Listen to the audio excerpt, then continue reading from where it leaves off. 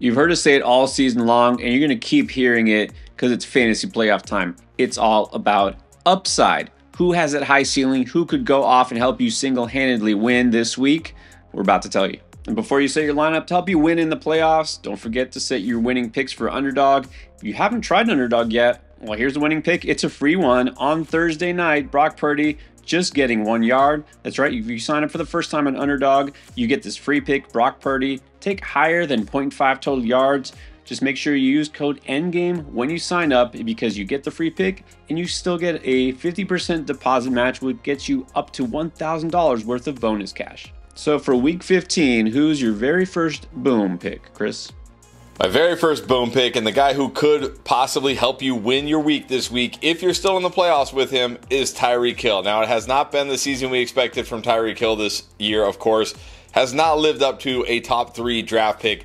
But you look at over the last 4 games, he kind of is getting close to it. He's got at least 19 or more PPR points in 3 of the last 4 games. The only game he was under 19 PPR points was against New England and stud corner Christian Gonzalez. Well, you don't have to worry about that this week. He gets this terrible Houston secondary who are now allowing the 4th most points to wide receivers. Their stud safety, Jalen Petrie, is lost for the season with a pec tear, so the secondary has even gotten worse. And you look at over the last 3 games, they've allowed at least 196 yards to wide receivers. That includes 98 yards to CeeDee Lamb, 93 yards to Calvin Ridley, and right before the bye, Parker Washington and Brian Thomas Jr. combined for 179 yards with Mac Jones. This secondary cannot stop any wide receivers. Tua is absolutely rolling right now. Tyreek Hill looks like he's getting close to the guy we expected him to be. I think we see vintage Tyreek Hill this week. But I will say this, even if you don't have Tyreek Hill, I think you've got to take his line on Underdog right now. I'm going to take higher than 5.5 receptions. He's gone at least 5 catches over the last 4 games. Again, the only game where he didn't get over 5 catches was that game against Christian Gonzalez when he got exactly 5 catches. I think he smashes this. You pair that with that Brock Purdy free pick tonight, and that's a great way to win right off the bat. Just make sure you join using promo code ENDGAME to get that free pick and up to $1,000 in bonus cash. Well, this week it feels like we've had a lot of these diva receivers complaining about not getting the ball enough. A.J. Brown, Deebo Samuel, and we wonder, is there a squeaky wheel going to go on here where these guys are going to be forced targets their way? You know who didn't complain, though, was T. Higgins, because Jamar Chase, while he was going bananas again on Monday Night Football, T. Higgins wound up with only 2 catches for 23 yards. And you got to wonder because T. Higgins set to be a free agent this coming season. But an interesting thing happened after the game. T. Higgins didn't say anything about that, not getting the ball enough, only targeted 5 times, while again, Jamar Chase was doing everything. Joe Burrow said something, and he said something he totally didn't have to out of the blue about doing everything they can to keep T. Higgins next year. I feel like this is leading to, I guess, a squeaky wheel game for T. Higgins. And look, I know that I don't necessarily want to promote a narrative over the numbers, but T. Higgins has been dominant until that game, and this is his homecoming game. He's going to be in Tennessee, not only where he played college, but also where he grew up. It's going to be a get-right game for T. Higgins, and also this is a game where going against the Tennessee Titans secondary that I know has been really good all season. In fact, they are still 3rd best in terms of limiting fantasy points against wide receivers, but I've been sounding the alarm on this. Things have changed. They lost L'Jarius Sneed. He's on IR. Roger McCreary, other corner, is questionable. He's been banged up. And over the last 4 weeks, Tennessee is only 18th against wide receivers. They've been giving up some big games in passing area in terms of receivers having productive outputs.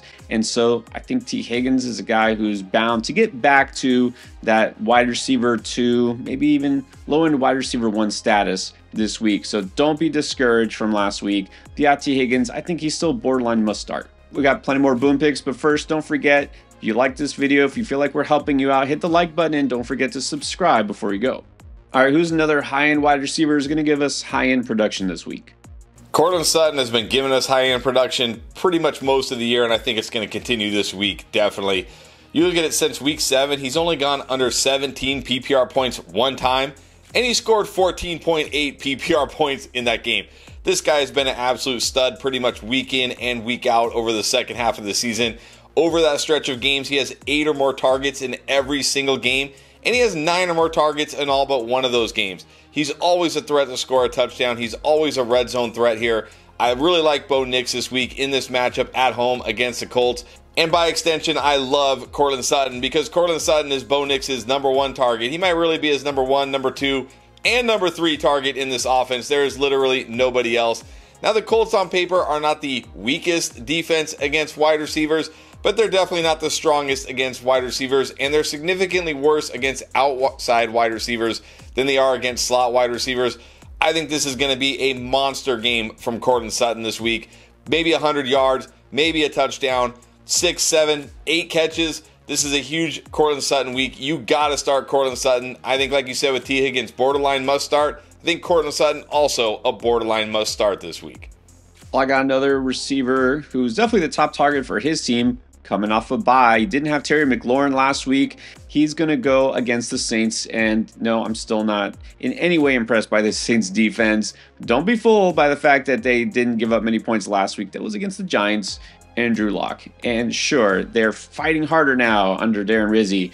They're still a bad defense, and they're going to get worse because their offense is worse because they just lost their starting quarterback. The Saints allow the 5th most yards to wide receivers, and Terry McLaurin is going to have a field day here. And Terry, remember, there was a time where we were getting a little nervous about him. He had that one game with 1 catch for 10 yards, and then he would have probably had another very disappointing game if not for that kind of fluky, ridiculous last-minute touchdown against the Cowboys.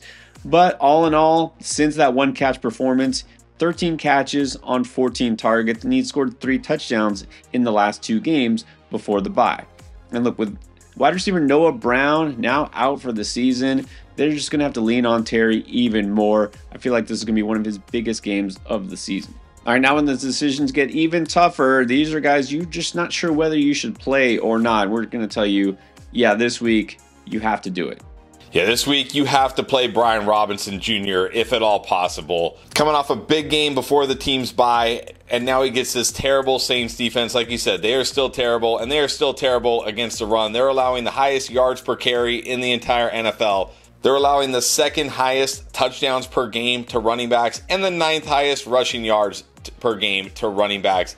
You look at Brian Robinson, he's been kind of up and down this year, but it's really only because he hasn't been healthy. If you look at the games where he's actually been healthy, where he's had at least 16 carries, and he's done that in 6 games this year, he's gone over 100 yards in 3 of those games. He's only gone under 60 yards in 1 of those games, and he's scored a touchdown, at least 1 touchdown, in all but 1 of those games. When Brian Robinson is fully healthy, good to go, he has been nothing but awesome this year. Now you got to think coming out of the bye, he's going to be fully healthy, good to go, going against this Saints defense. I think he's going to be awesome again here in Week 15. Obviously, if you have 2 incredible running backs, maybe you can't squeeze Brian Robinson into your lineup, but if you have question marks at your RB2 slot in any way whatsoever, I think Brian Robinson Jr. is a borderline must start this week in Week 15. And I feel the same way about Chuba Hubbard. Again, so many running backs have been good, and so many running backs have managed to avoid getting injured. Again, this is always going to be a tough call when you're going to compare him with other guys you really thought you were just going to start all season long, like a Jonathan Taylor, a Breece Hall, if he even plays. But look, I'm locking Chuba in my lineup for a couple of reasons. First of all, I had him on my top 12 playoff running back list, which, again, might be a little controversial because there's so many good running backs. How do you fit a guy like Hubbard in there? I did, partly because of the schedule and partly because he was the workhorse. Then rookie Jonathan Brooks came along and all of a sudden started getting some touches, especially in the passing game, and there was some concern. Well, as you know, that's definitely not a concern anymore. Jonathan Brooks, unfortunately, another ACL injury. He's done, and so it's all Chuba now. It just so happens also Raheem Blackshear, another backup running back there, is hurt. Miles Sanders has been hurt. It's all Chuba. I mean, literally, he's the only running back that's going to touch the ball here now. And that includes in the passing game. We saw it last week, 26 carries and 4 catches. There are not that many running backs, as good as they are, that are getting that kind of workload. And now he gets the Cowboys. And yes, the Cowboys, of course, are bad against the run still. 6th most fantasy points per game given up to running backs. They're not slowing anybody down. So Chuba Hubbard is going to get an insane amount of touches going against a soft defense. I mean, Chuba Hubbard is one of those guys that even though you might be tempted to put a bigger name, running back or a guy who's on a better offense in instead, I think Hubbard is the play. And again, when it comes to making those tough decisions, you have to take the name out of the equation. You have to look at the numbers. So with that said, Chris, who's your next boom? I hate this. I hate that I have to talk about this player on the booms. I hate that he has the potential to boom this week. I hate that it's 2024. And I'm still watching Aaron Rodgers throw passes to Davante Adams. But it's 2024, and I'm still watching Aaron Rodgers throw passes to Davante Adams, even if it's in a Jets uniform. And Davante Adams, sadly, well, not sadly if you have Davante Adams, but Davante Adams is absolutely going to smash this week. He's in an absolute smash spot. In 4 of the last 5 games, Davante Adams has 11 or more targets. That is just absolutely insane to me when you have a guy like Garrett Wilson on your roster, that Davante Adams is getting 11 targets, but you know, Aaron Rodgers just looks his way over and over. But even more crazy to me, that was just like shocking to me when I looked up the numbers, over that stretch, he ranks 3rd among all wide receivers in targets inside the 10. Aaron Rodgers isn't just looking for this guy between the 20s. He's looking for this guy near the end zone. He wants to get this guy touchdowns. He is force-feeding the ball to Davante Adams, and this week, he gets the Jacksonville Jaguars, who are 6th worst against wide receivers. I hate that it's the fantasy playoffs, and it's 2024, and I'm still talking about the Aaron Rodgers, Davante Adams connection on the Jets, but I unfortunately have to talk about it because it's real, it's here, and it's probably going to happen in Week 15, whether we want it to or not. Well, let's throw another former Packer in the mix, teammate of these two guys. No, don't worry, it's not Alan Lazard. Let's go to Aaron Jones again, and this one's simple. Why Aaron Jones? He gets the Bears, and as you know, he is co-owner of the Bears franchise. Every time recently, at least, when he plays Chicago Bears, he has a big game. And it just happened a couple of weeks ago against this Chicago defense. Jones ran for 106 yards and a touchdown. Now, Jones also recently has been hard to kind of pin down for start-sit decisions because, of course, there's that 2-fumble game that led to his kind of temporary benching and his mother getting after him on social media and all that. Well, he's fine now. Didn't fumble last game. Back to looking normal. Look, he didn't put up big numbers, but really that's because they were just having so much fun throwing the ball. They didn't need to run the ball that much. He still averaged over 5 yards a carry, and he's going to get this Bears defense that not only does he run well against, but a lot of running backs run well against the Chicago Bears. They're one of the worst because they allow almost 5 yards per carry to running backs. They've already allowed 5 different running backs to go for 90-plus yards on the ground. This is a team that is just, you know, barely hanging on for the rest of the season to try to develop their quarterback, Caleb Williams. The defense has been solid for the most part, but not against the run. And I don't see that changing with Aaron Jones. Again, very familiar setting. And this week also at home in Minnesota. And we know some of you still are streaming quarterback, tight end, or you're just looking for more upside at the position than what you got. So let's give you some help here. Let's start with the quarterback position. Yeah, it's going to be tough at the quarterback position this week, and I know we're going to get a lot of questions about Tua, and rightfully so. Since Week 11, he is the 2nd highest scoring quarterback behind only Josh Allen, and that is only because Josh Allen scored 50-plus points last week. He's tied with Sam Darnold for the most touchdown passes, 2nd in terms of passing yards over that stretch. He has been absolutely fantastic. I already talked about this Houston defense, terrible against the pass, 10th worst against quarterbacks. Not to mention, they're in Houston, in a dome, so there's no weather concerns at all. Tyreek looks better. He's got Achane out of the backfield, Waddle, Jonnu Smith. He's got weapons here. This is a great spot for Tua. Now, I know we're going to get a lot of questions like Tua or Jalen Hurts, Tua or Jaden Daniels. I mean, we might even get crazy questions like Tua or Lamar Jackson or something like that. I'll say this. I'm not starting him over those guys. But outside of the no doubt must starts, I'm starting Tua over every other quarterback this week. So if you've got Tua and you don't have one of those must starts, you have to start him. I'm definitely on board with that. Get the Tua Hill stack there. At tight end, things are still tough. I mean, it's hard to just find a guy on waivers that you really feel confident about. I'm going to go with a player that really doesn't have a good matchup. Let's just be honest here. But Pat Freiermuth should get a bump this week. And you might not have noticed, he's been coming on lately anyways. So George Pickens didn't play last week, and it sounds like he's a very long shot to play this week. Yeah, Pat Freiermuth is going to have to get a bump because honestly, who else would? Calvin Austin last week? No, not even close. Mike Williams? Sure, he actually caught more than one pass. He caught 3 passes for 36 yards. We're not going to see vintage Mike Williams, whatever that is, anymore. This is an offense that's still going to be conservative, and that means the leading receiver will probably be the tight end Pat Freiermuth.